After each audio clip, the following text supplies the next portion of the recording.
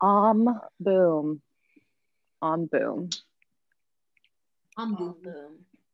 Be a great pet name.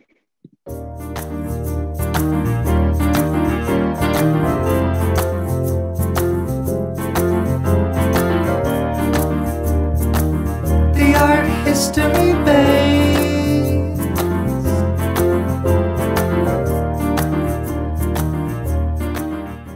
Welcome to the podcast. I'm Corrie. I'm Natalie. I'm Ginny, and we are the Art History Babes. We have a quick art history babe brief episode for you today. If you're new here, you don't know, we have several different kinds of podcast episodes. We have our art history babe briefs, which are these episodes. They're short, they're a little more to the point. They're also not explicit, so you can use them in a classroom setting. And then we also have our long format episodes, which are a lot more discussion based and a lot longer and a lot wilder sometimes. Also, currently for our Art History Babe brief episodes, we're focusing on artwork that is being covered in the AP Art History exam. So each episode is focused on a work that you can find on the list of works you should be studying for if you are studying for that AP exam. So hopefully this can be a helpful little study tool for you. Also, I guess, we're doing this on YouTube too. YouTube and podcast episode today. So if you want to see our faces while you listen, head over to Art History Babes YouTube and watch the video.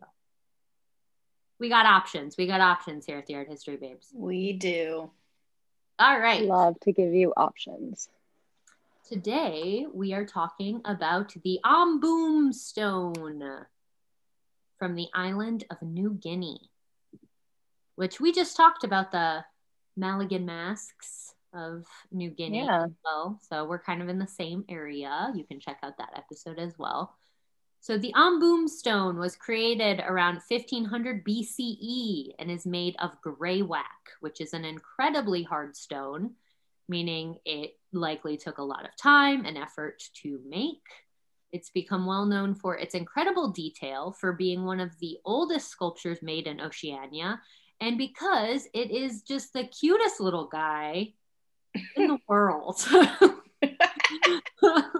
He's so cute. You better just get used to us saying that because it's going to be sprinkled throughout this episode. Yeah, I actually, after prepping for this, I was just so excited by the cuteness that I had to go get my bunny and just squeeze him.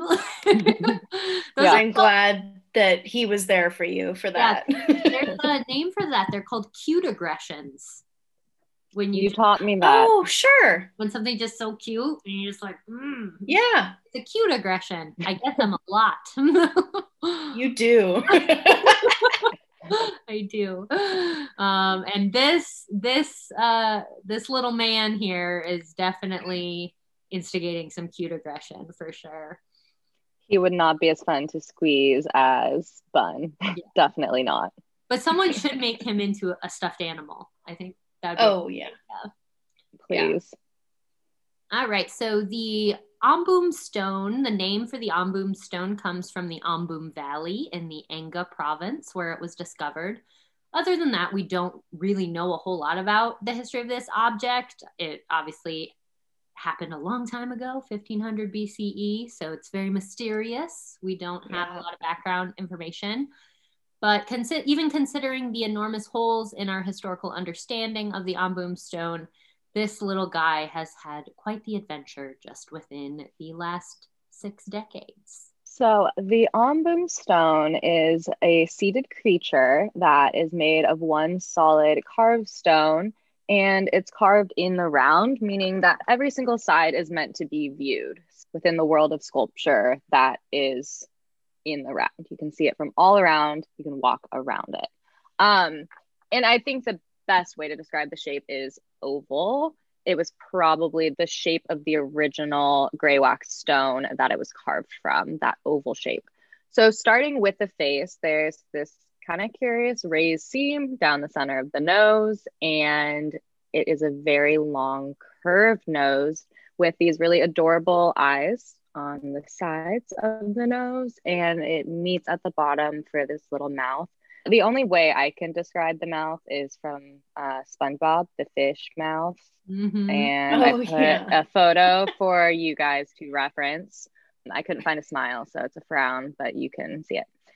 So the curved nose then seamlessly turns into the oval-shaped body on the back, with the exception of some stylized shoulders. And from there, they continue on to these little arms that finally end in hands resting on his really, really cute belly. It's just like a round belly. And it also has what looks like a little belly button. And that just demonstrates that they understood, whoever was making it seemed to understand anatomy on a little bit deeper of a level than just arms, legs, face. So it's believed to be a pestle, and that is in reference to a mortar and pestle, which you would recognize from grinding down herbs or food or anything really, pigments. And it's one of 12 very similar objects that all have this zoomorphic or, just animal-like structure. So 12 that have been discovered and actually survived, because we don't know how many there were at some point, but there are 12 that have survived and we now still can see from the island of New Guinea. As far as the mortar and pestle, his neck would make up the handle, and his body would have been used to pound down food or other materials like we've talked about. So that is, the way that it sits is the direction you would use it.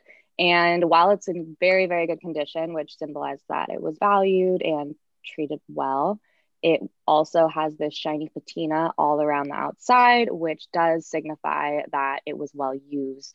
So while it was a tool, people did actually use it seemingly a lot. And while it's clearly some kind of animal, the exact species is, debated, as often things are in art history. And there are people who believe that it's a baby echidna, which is a spiny anteater. It's very cute, obviously, like this thing. And others think that maybe it's modeled after a now extinct species of marsupial. So who knows? Whatever it is, it's real, real cute and supposedly very powerful. We don't know who made the Ambum Stone or for exactly what purpose, but it's thought to be a totem, an animal that a community believes to hold some perceived power. By the time the Western world discovered this adorable little guy, it was the 1960s, and a group called the Enga were in possession of him. They called the Ambum Stone a, quote, Simting Bilong Tumbuna, which literally translates as the bones of the ancestors. These objects were used as powerful ritualistic tools, and through a process of literally burying them in ancestral burial grounds, they were imbued with the spirits of ancestors for even more power. Supposedly, this little man and objects like him could move about on their own. In the case of little Ambum here, apparently he can go on adventures and create controversy all on his own. The journey he endures when he leaves the island certainly supports this rumor, at least metaphorically. When Christianity was brought to Papua New Guinea in the 1930s, items like the Ambum Stone lost their potent spiritual meaning. Now, under the eye of the white man, the Ambum Stone had new value as a very popular term at this time, but one that we are not fans of at all here at the Art History Babes, quote, primitive art. In large part because of this shift in ideology, somehow our little friend was sold by 2 boys to a European trader for 20 shillings, who then sold it to a London art dealer named Philip Goldman, and finally to the Australian National Gallery in 1977 for $115,000. Yeah. Just an annoying little bit about, just the problematic art market being problematic. In his negotiations with the museum, and by way of justifying his asking price, Goldman compared the Ambum Stone to Jackson Pollock's Blue Poles, which the gallery had purchased a few years earlier, basing the, quote, primitive Ambum Stone's value on that of a work of modern art. The gallery is reported to have paid $1.3 million for the painting Blue Poles in 1973. So just making a completely ridiculous, unnecessary comparison to make money. It's dumb. It's dumb. Dumb. It's dumb. Seriously. And the price jumps when you 20 shillings to $115,000, and then compared to something that was bought for $1.3 million. Worth is subjective, so we're not going to go there. But yeah, I mean, it's just to see it all right there lined up. Yep. It's often about what people can convince people to pay them for these things that they probably shouldn't even have ownership of to begin with. So. Oh, yes. And you better believe we will get there. But I don't even see it, so I don't even understand the comparison either. I'm sorry, but there's no comparison. It's a real reach. It's a real reach. So tragically, while on loan to a French museum in 2000, our sweet baby angel was dropped and shattered to pieces on the ground, specifically into 3 large pieces and then many shards of stone. And it's hard to find a silver lining in something like this, but conservators were able to gather more information about the Ambum Stone based on this breakage. So they did discover that what were previously believed to be actual breaks and then repairs that would have been made by the original owners of the stone, they were actually discovered to be natural fracture lines that happened in greywacke all on their own. So that's slightly less important than the other thing they found out, which was the actual date of the object at 1500 BCE, which, I mean, knowing the age of the object is nice, I guess if that's what we get out of it falling to the ground and breaking to pieces. Right. It is what it is. Although the Ambum Stone was meticulously repaired back to, a pretty good condition, the damage definitely ignited more conversations around the already hot topic of ownership over the Ambum Stone. So this actually sucks and is unfortunately not very surprising. Apparently, the Papua New Guinea Museum tried to buy the Ambum Stone. At the same time, it was offered to the Australian National Gallery, but were not able to do so. They are limited to what they can afford in terms of international antiquities, and it makes it very difficult for them to compete with Western museums. And although they just became an independent state in 1975, legislation has been in place since 1913 to prohibit the export of objects considered of antiquity and relevance to Papua New Guinea. Problem is, only recently have they been able to actually enforce said legislation, meaning, which you probably already figured out because our listeners are so smart, it is possible, if not likely, that the Ambum Stone was illegally sold and exported off the island. The fact remains a point of contention.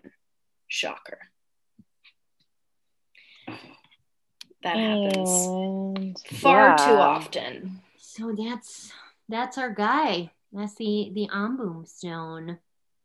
I included this little memento mori. Seriously, send Ambum home with this adorable stamp that I found of him with a little skull, a little memento mori stamp.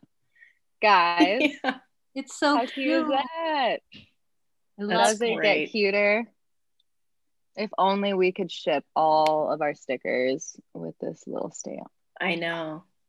It's pretty great. But yeah, it is a serious problem when larger Western institutions and museums buy items from, and especially illegally buy items from these countries. It's one thing if the country is actually making a profit. It's another thing if it's being illegally snuck out for 20 shillings. And there is no, I don't think there's any records of who these boys were. So, and I guess they were also supposedly encouraged to sell by a local minister. So by the time like Christian ministries had come, that was apparently where they got the idea to sell it in the first place. So interesting. Layers, not the funnest layers. I know that's not a word. Yeah. Just important things to think about. But he's a cute little guy. Let's get him home if possible. And I think that's all we have for this little baby episode. Yep. You can check out our Mulligan Masks episode if you want more on art from this area. And until next time. Until next time.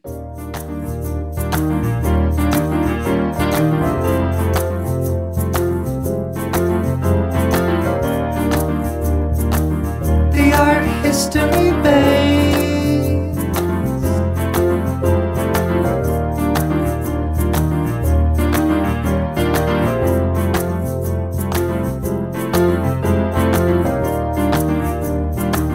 The art history